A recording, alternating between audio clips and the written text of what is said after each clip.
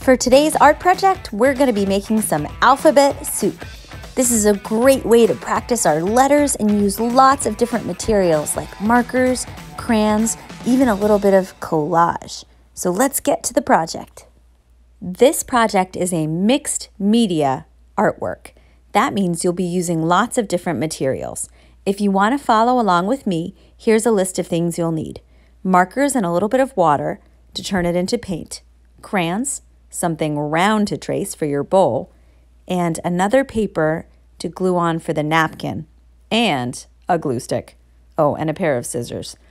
If you just want to draw the whole thing and skip the painting part, you can. But this is pretty fun. So pause the video right now and go get yourself those supplies. I'll be right here when you come back. Okay, welcome back. The first thing you need to do is find something round to be the circle for your bowl of soup. I like different lids for like Tupperware or cream cheese or something. You can also trace a real plate or bowl, but it's got to be small enough that it doesn't take up too much room. In the end, I picked this one, and I'm putting it on one side of my page so that there's enough room on the other side for my napkin. I'm pushing my pencil all the way around and trying to stay really close to the edge, and voila, a circle. Next, I'm going to draw a smaller circle on the inside where my soup is going to be. It does not have to be perfect at all. Just try to stay pretty close to the edge because your soup can be kind of slopping over the edge. And then, I know this is wacky, but I'm going to actually just leave the top right there for my next step, which is a fancy tablecloth.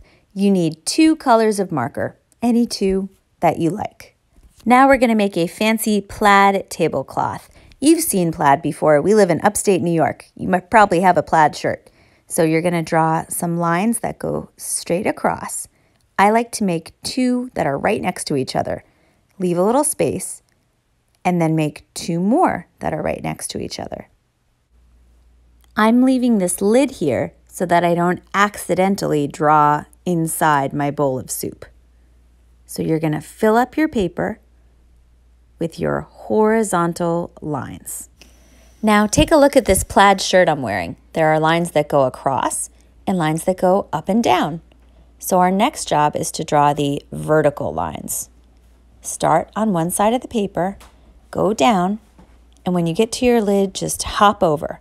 Again, we're just trying to make sure that we don't accidentally draw inside our soup.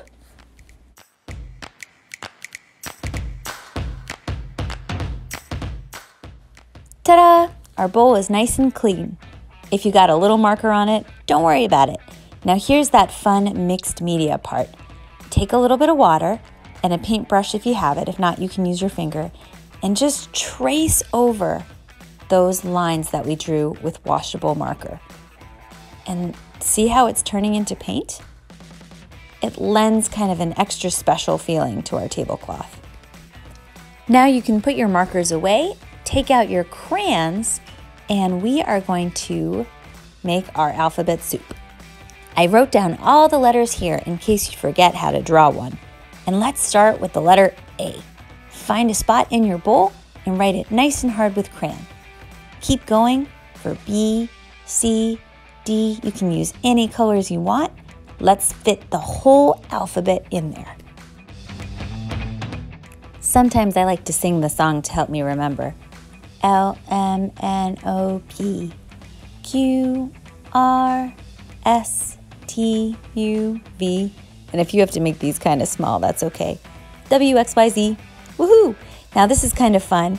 If you have extra space, you can even hide secret messages inside, like hello, or banana, or your name. You can add peas or carrots or something silly. And then I like to trace my pencil lines so that you can really see that bowl.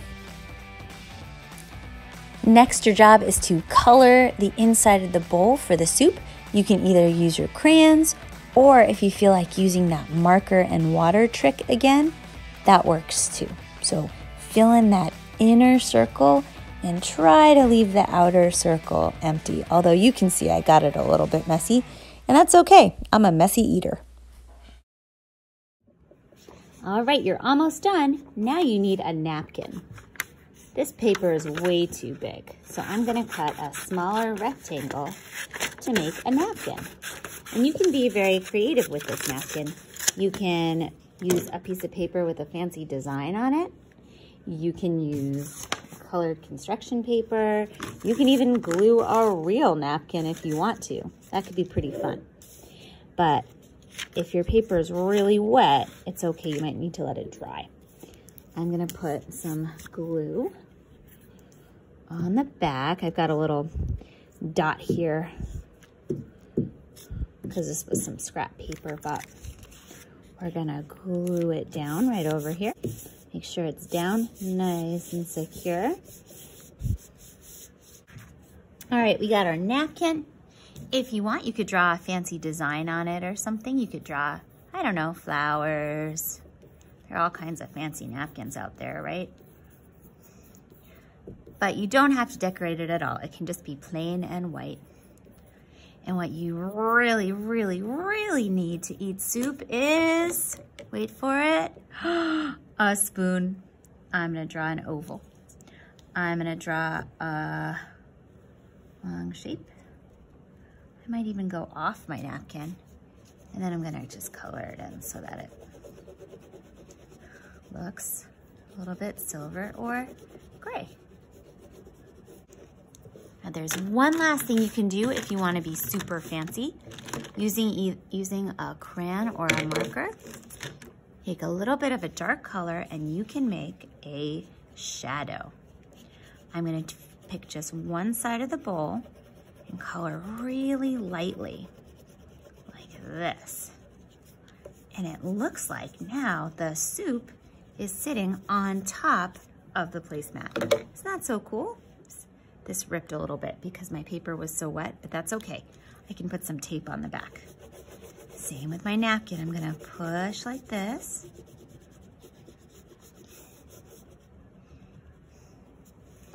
And push like that. And we have a little bit of a shadow. Maybe I'll outline my napkin because it is a little hard to see.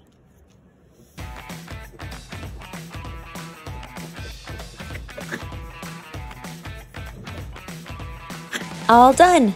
Makes me hungry.